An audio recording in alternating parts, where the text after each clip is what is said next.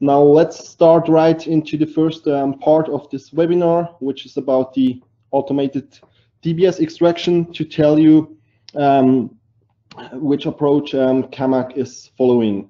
This is a short summary for those people who have already attended the first webinar, which was held by Stefan Gaugler.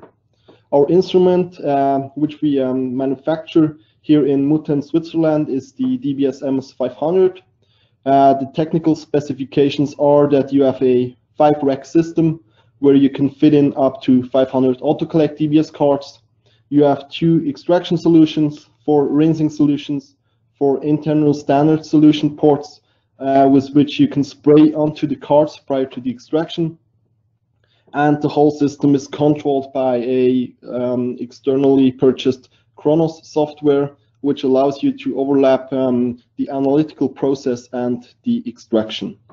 The instrument itself can be coupled to any major LC-MS brand, which is on the market, like Saiyex, Shimatsu, and Agilent. The DBS automation within the machine is depicted here. We have, first of all, a optical card recognition, which allows you to do photo documentation of your card. Furthermore, you have spot recognition, a barcode reader, a recognition of the spot size, roundness, and the center of the spot, which is important to extract right from the spot of from the center of the spot during the extraction process. After the optical card recognition, we have an internal standard application step. The internal standard application by a spray procedure was found to be the gold standard for this kind of approach. We have a spray application of a 1 square centimeter area over the center of the spot.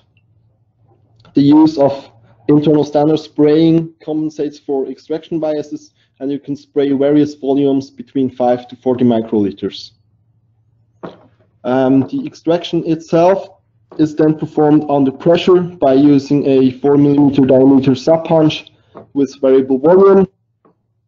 You have, after the extraction, a wash station which rinses the extraction head to prevent contamination.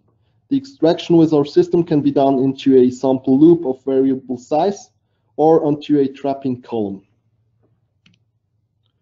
The extraction process works like that, as depicted here. We elute with a elution pump into the loop or the SP cartridge, which is fixed onto a 10-port valve. And in a second step, we elute from this loop or SP cartridge onto an analytical column and then further into the instrument. So we have analytical separation and detection. While we do the analytical separation and detection, the whole system cleans itself and prepares itself to be ready for the second extraction, which can be done in parallel.